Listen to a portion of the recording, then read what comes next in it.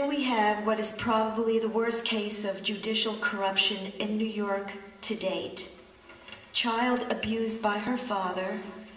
Doctors at Bellevue Hospital call in the abuse to the Administration for Children's Services with physical evidence.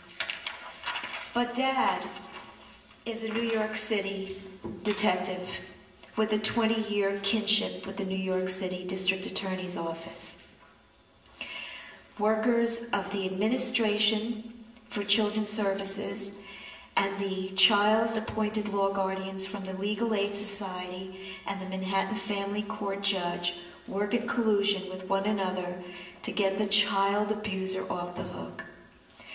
This one case exposes all of the methods and procedures the family courts and children's services uses to convict the innocent of abuse in order to keep the children in the system to fund their salaries and to actually rescue child abusers who work for the system. The parent that never harmed the child was found guilty of crimes she never committed. How they accomplish this task is by using the same method they use for all the innocent families imprisoned in the system. First of all, no initial investigation, no attempt whatsoever to prevent separation of children from their parents, no due process, perjury is permitted against the respondents, and law guardians represent the agency, not the child. The child's law guardians, who ignored the child, never accepted her phone calls, and the second law guardian only spoke to the child one time in 2 years, perjured themselves in court in order to prevent reunification.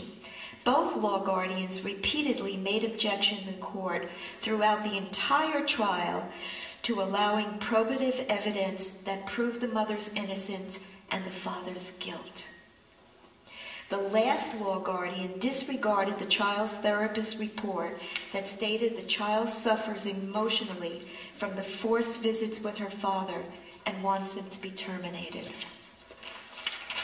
The last child's law guardian objected to the mother's expert witness because, quote, the witness believes in family reunification, unquote. Without any medical license, the judge labeled the mother as being mentally disturbed with the illness paranoia.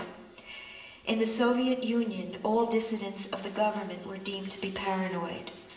This was done because the mother advertises this case on television. What is worse than a man raping his child? There is something much worse. It's a city government protecting the child rapist.